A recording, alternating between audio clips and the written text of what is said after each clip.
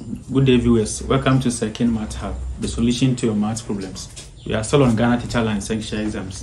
We are solving past questions on Numeracy, April 2024. Question 28. Each worker in the Ho and Pando branches of the same company is to contribute an equal amount towards an orphanage fundraising. There are 50 and 40 workers respectively in the Ho and Pando branches. So let's represent the number of workers in each branch. So for the whole branch,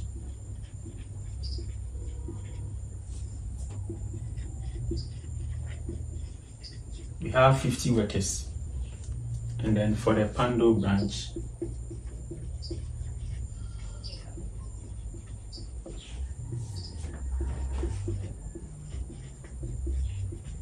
there are 40 workers. Now, if a total amount of 6,000 Ghana cedis was realized at the whole branch, if a total amount of 6,000 Ghana cedis was realized at the whole branch, what total amount will be realized by the Pando branch? So we can set up ratio and proportion here. Now, we are told that 6,000 Ghana cedis was the total amount realized in the whole branch. So for the whole branch, we have 50 workers.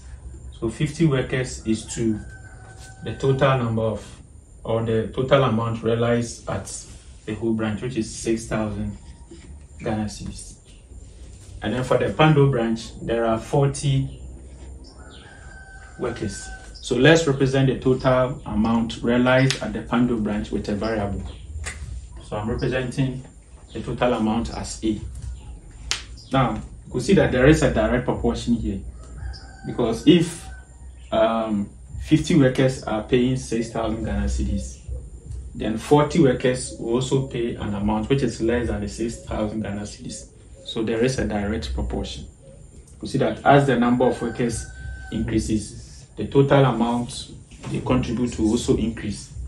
On the other hand, as the number of workers decreases, it will also cause a corresponding decrease in the total amount to be contributed.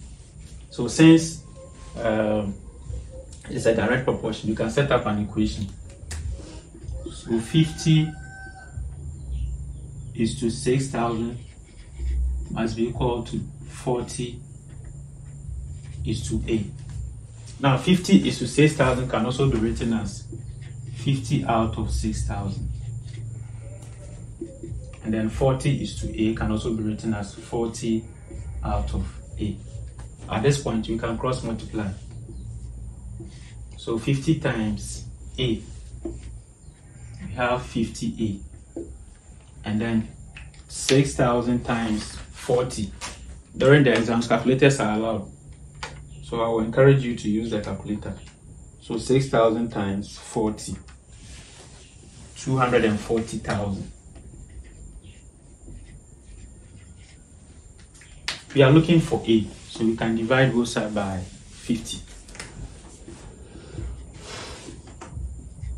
So 50 will cancel out, leaving A is equal to 240,000 divided by 50. And this is giving us 4,800.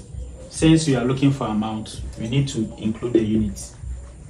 So that should be 4,800 Ghana cedis. So looking at the alternatives, the right answer should be option C. I hope you enjoyed this episode. See you next time. Bye.